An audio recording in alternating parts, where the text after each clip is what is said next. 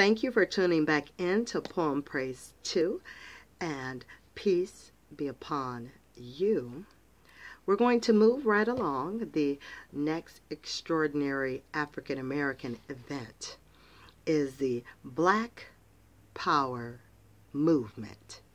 And this is the information I have on the Black Power movement. Now, the civil rights movement of the 1950s and the 1960s was fueled by courage, determination, and the belief that the promises of American democracy would be made good someday. But violence and the resistance of white people to the movement unleashed anger, frustration, and resentment in the African American community. Now, the development of African American political power and the gradual appearance of African American elected officials were a direct result of voter registration campaigns of the civil rights movement. Now, it took years for these developments to become apparent. However, more rapid and visible progress was made in the desegregation of lunch counters, movie theaters, and other public places. But none of it came easily. As poverty and unemployment continued to gnaw at the African American community, the Black Power movement came into being.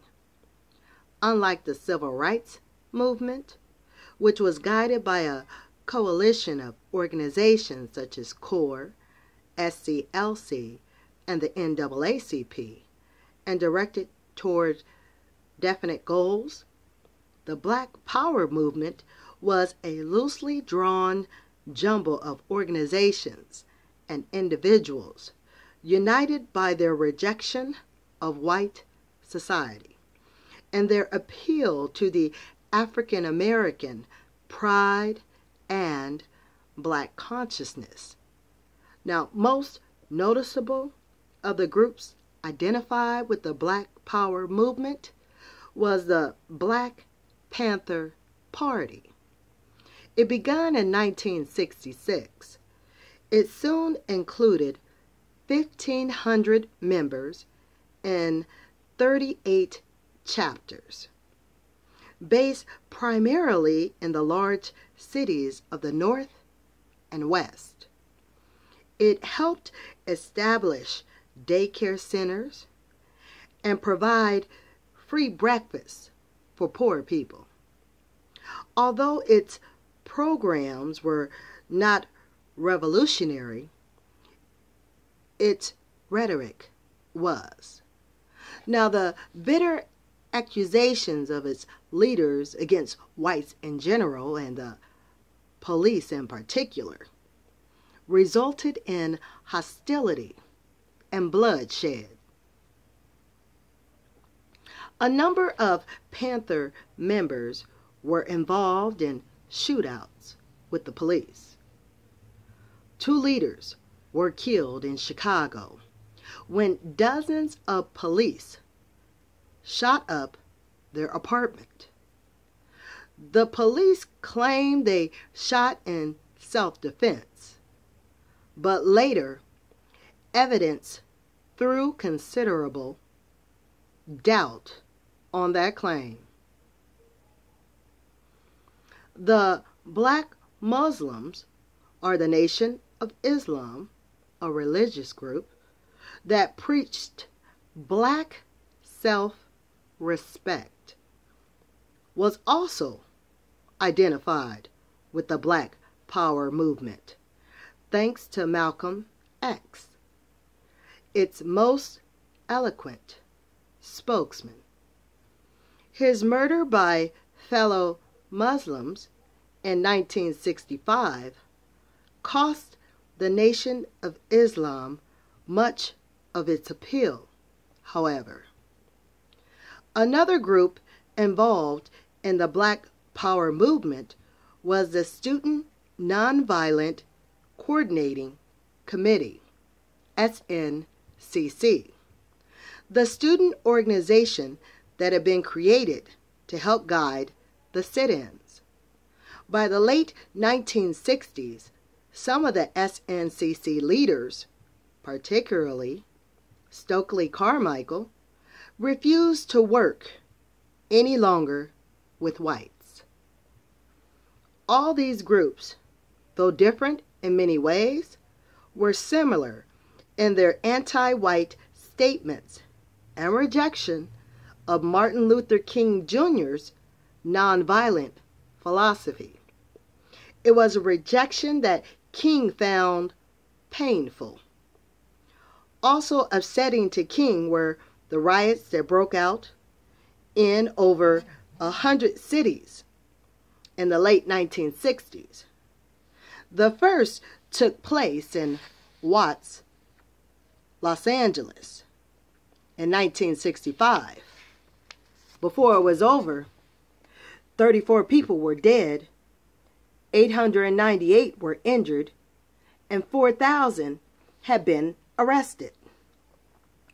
It was a set pattern that was to be repeated in the long, hot summers ahead.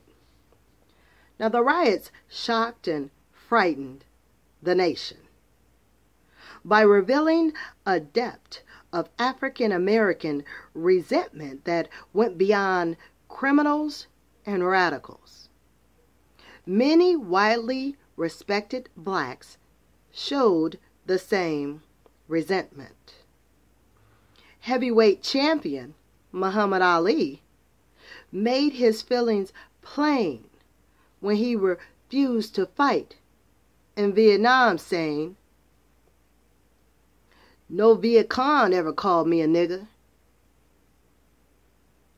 Olympic medalists Tommy Smith and John Carlos raised their fist in Black Power salute as they were about to receive their medals in 1968. Black people across the country began wearing African clothes and natural hairstyles to express their pride.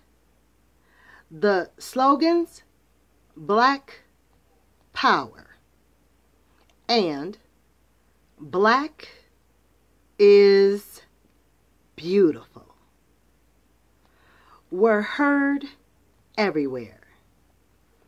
Although the Black Power movement was attacked by those who felt it destroyed white support for civil rights, it played a part in pursuing President Lyndon Johnson to declare a war on poverty. During his administration, dozens of programs were established to promote better health, education, jobs, and housing for poor people, many of them African American. Although some of the programs failed, many were successful. And this is the information I have for you on the Black Power movement.